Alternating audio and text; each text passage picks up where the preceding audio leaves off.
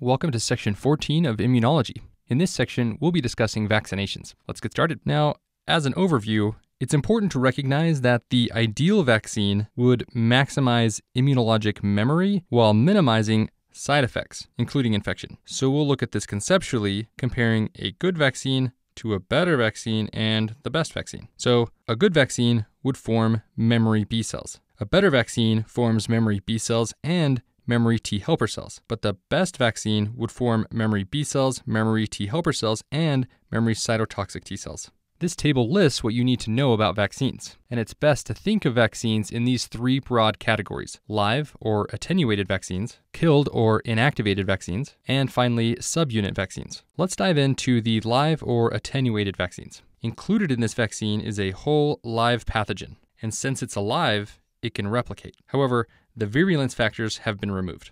Now, these next 2 points can often be confusing for students, but after this explanation, you'll understand what's going on. This type of vaccine can induce a humoral response, as well as a cellular response. Let's clarify these terms on a new slide. This slide will help us understand humoral versus cellular immunity. Hopefully by now you know that the immune system is comprised of innate and adaptive responses. As you may recall from section 2, acute inflammation is mediated by the innate arm of the immune system. This includes things like neutrophils, complement, and mast cells. On the other hand, much of chronic inflammation is mediated by the adaptive arm of the immune system. So when we're discussing humoral and cellular immunity, it's best to think specifically of adaptive immunity. So to put this another way, the adaptive immune system includes humoral and cellular responses. The humoral immune system is made of helper T cells, as well as the interleukins that they produce. Humoral response also includes B cells and the antibodies they produce. And since B cells and helper T cells are involved, then when humoral immunity is activated, they will form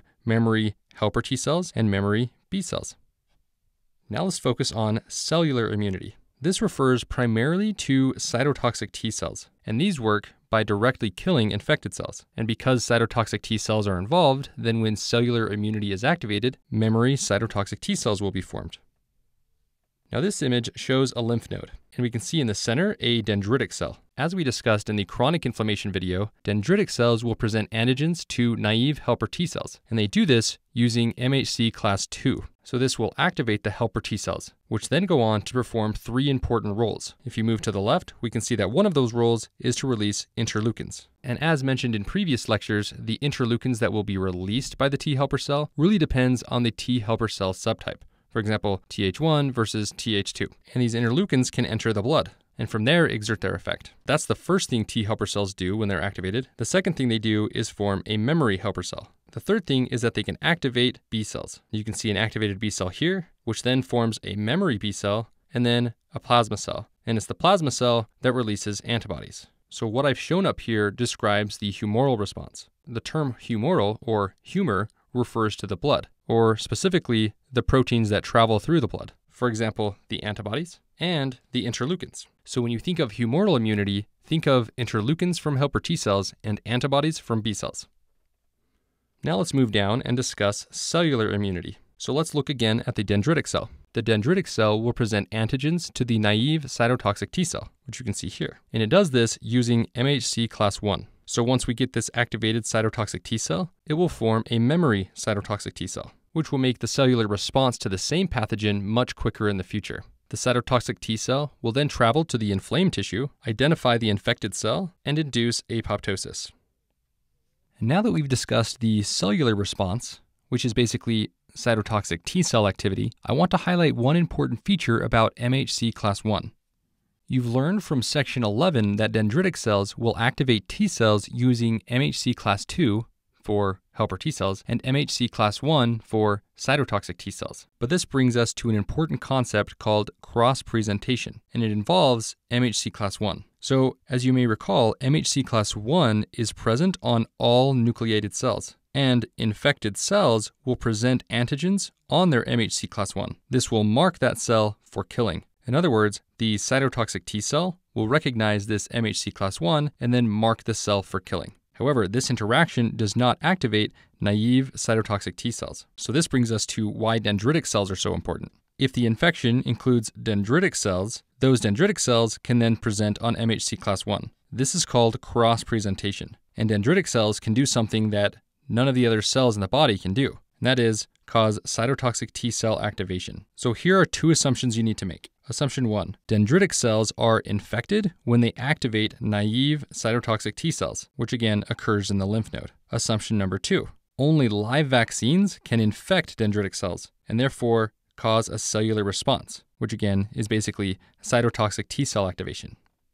So going back to this image, you can see the dendritic cell, and it's safe to assume that it will use MHC class II to activate naive helper T cells. And it's also safe to assume that it will use its MHC class I to activate naive cytotoxic T cells. And that's just a safe assumption to make all the time. However, when it comes to vaccines specifically, you need to recognize that the pathogen in the vaccine must be alive. For example, a live vaccine is able to infect the dendritic cell and cause antigen processing and allow it to activate naive cytotoxic T cells on the MHC class I. However, a killed vaccine would not infect the dendritic cell, and therefore it would not do antigen processing, and it would not do MHC class I presentation, and would not activate the naive cytotoxic T cell, which means a killed vaccine cannot induce a cellular response. And this idea is summarized right here.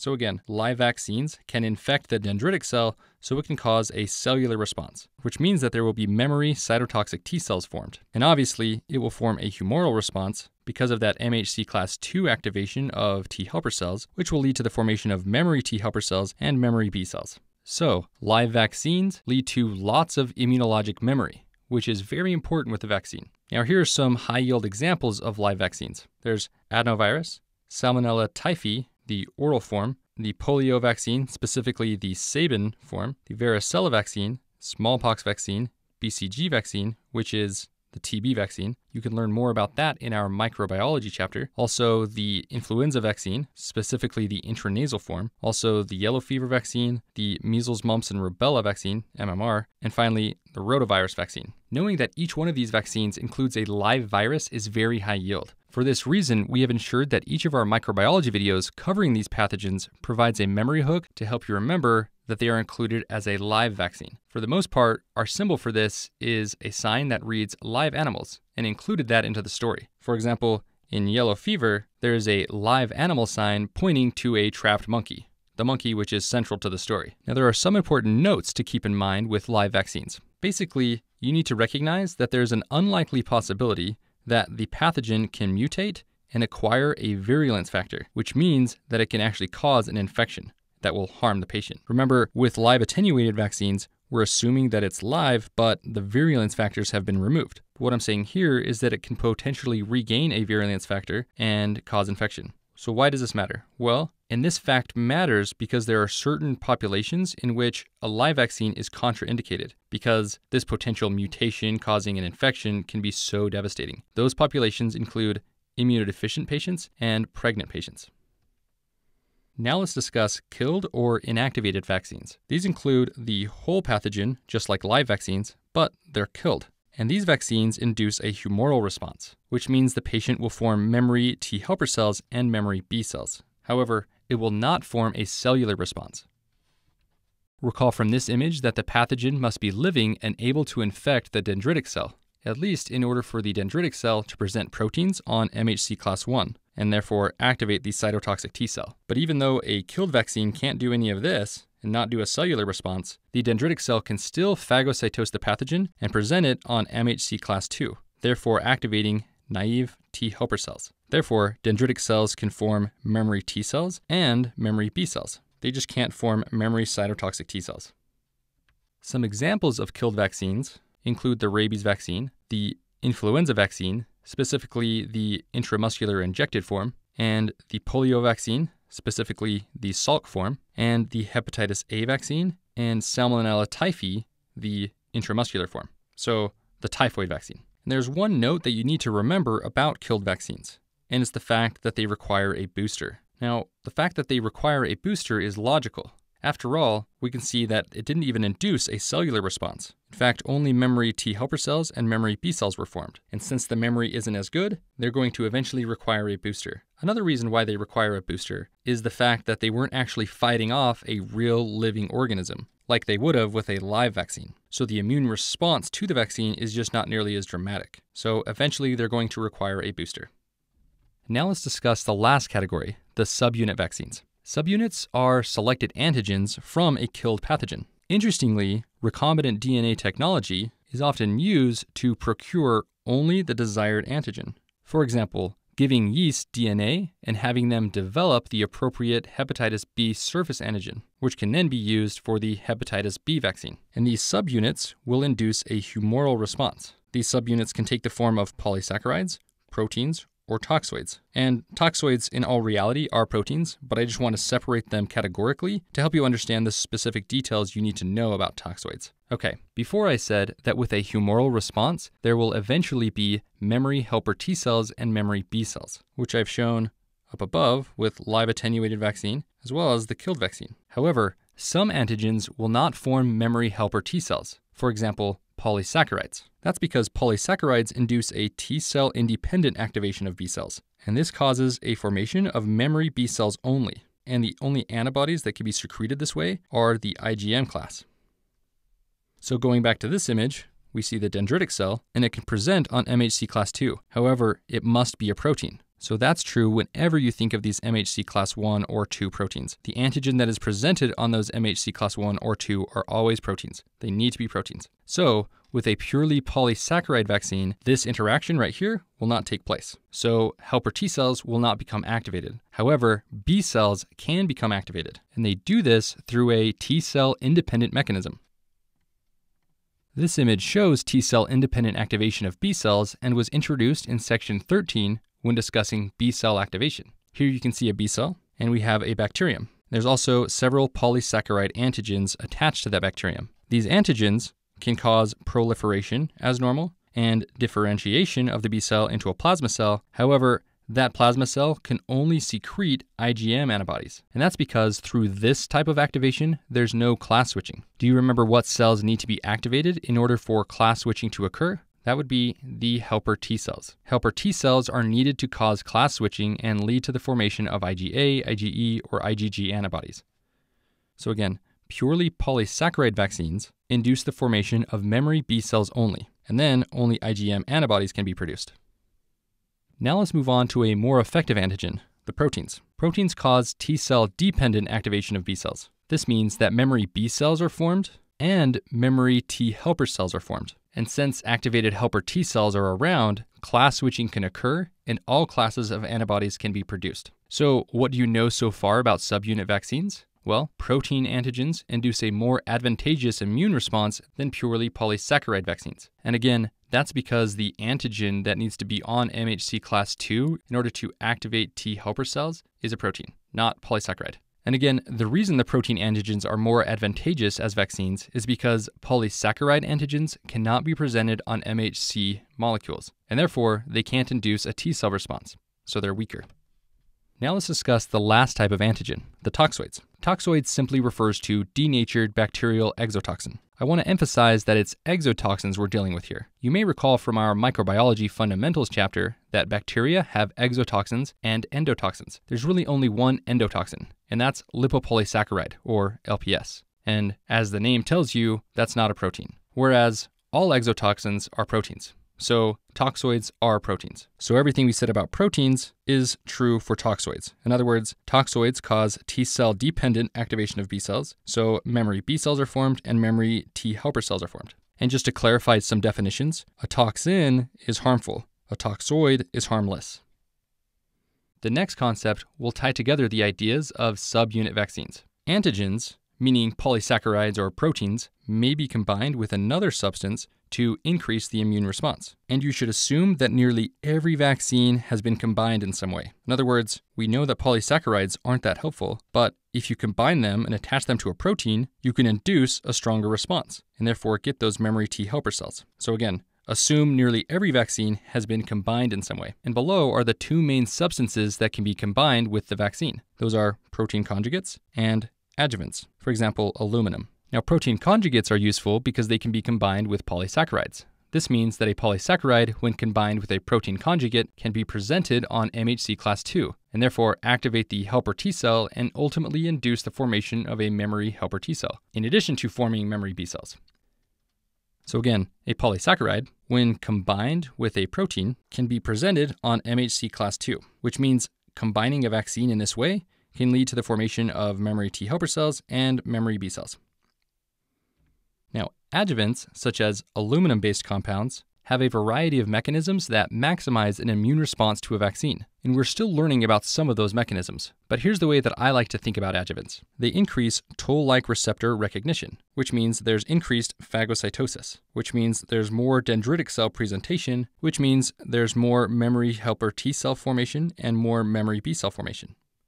This image demonstrates a macrophage stimulating a helper T cell, and this was discussed in section 8 of this chapter. And although this is a macrophage, these principles equally apply to dendritic cells. Right now, I only want you to focus on one thing, this receptor at the top. This is CD14, which is an example of a toll-like receptor. Aluminum adjuvants make it easier for toll-like receptors, such as this one, to bind to pathogenic antigens. So more of this binding means more phagocytosis, more oxygen-independent killing, more antigen presentation, and more T cell activation. So that's the simple way to think of adjuvants. Now, there are several examples of subunit vaccines. Again, assume nearly every vaccine has been combined with a protein conjugate or an adjuvant in some way. For example, strep pneumonia, Haemophilus influenza type B, and Neisseria meningitidis are all encapsulated organisms, so developing immunity against capsular polysaccharides is imperative for a useful vaccine. And each one of these polysaccharides in a vaccine are combined with a protein conjugate. And there are other antigens which are themselves proteins. For example, included in the hepatitis B vaccine is the surface antigen, which is a protein. And being a protein, it doesn't rely on another protein conjugate. Same goes for the HPV vaccine, which includes capsid proteins from several serotypes, including HPV 6, 11, 16, and 18. And although the antigens are proteins, most of these vaccines are combined with an adjuvant. And this is done to maximize the immune response. Now let's move on to the toxoid examples. Toxoids are also proteins. The prime example of a toxoid vaccination is the DTaP. The capital D stands for the diphtheria toxoid. The T stands for the tetanus toxoid, and the lowercase a and capital P stand for acellular pertussis. In other words, there's a lot of protein in this vaccine to stimulate a strong immune response. Of note is the fact that subunit vaccines require booster shots. This is because the immune response from a subunit vaccine wasn't dramatic enough to give the patient lifelong immunity. This makes sense because the patient wasn't actually infected with a living pathogen, so the immune response wasn't dramatic enough. Also, they didn't form any memory cytotoxic T cells. Remember, memory cytotoxic T cells only occur in live vaccines because they're able to induce a cellular response, again, by infecting the dendritic cell. Lastly, subunit vaccines are pretty expensive to make. And that's understandable considering that vaccine developers need to procure only selected antigens. For example, using recombinant DNA technology, which can be expensive. Now that we've covered vaccinations, let's do a question to apply what you've learned. A pharmaceutical company is attempting to create a novel vaccine that targets the polysaccharides on the capsule of E. coli. Their goal is to avoid using conjugate proteins or adjuvants in their vaccine formulation. If the vaccine works, what type of immunologic memory should be expected? Now recall the three broad categories of vaccines: live vaccines, killed vaccines, and subunit vaccines. And what type of vaccine are we dealing with here in this question? A subunit vaccine. After all, they're targeting only the polysaccharides on the pathogen, whereas live and killed vaccines include the whole pathogen. Also remember what types of memory can be induced by vaccines. These include memory B cells, memory helper T cells, and memory cytotoxic T cells. Now, which is the only vaccine category that can induce the formation of memory cytotoxic T cells? That would be live vaccines. So, in our polysaccharide-only vaccine, we would not be expecting memory cytotoxic T cells. And recall from this table that polysaccharides induce a T cell independent activation of B cells, which means they form memory B cells only. And the question stem is asking us to assume protein conjugates and adjuvants are not used. Therefore, we do not expect helper T cell formation or the formation of memory helper T cells. So what type of immunologic memory do we expect with this subunit vaccine? That would be memory B cells only. And that concludes this section.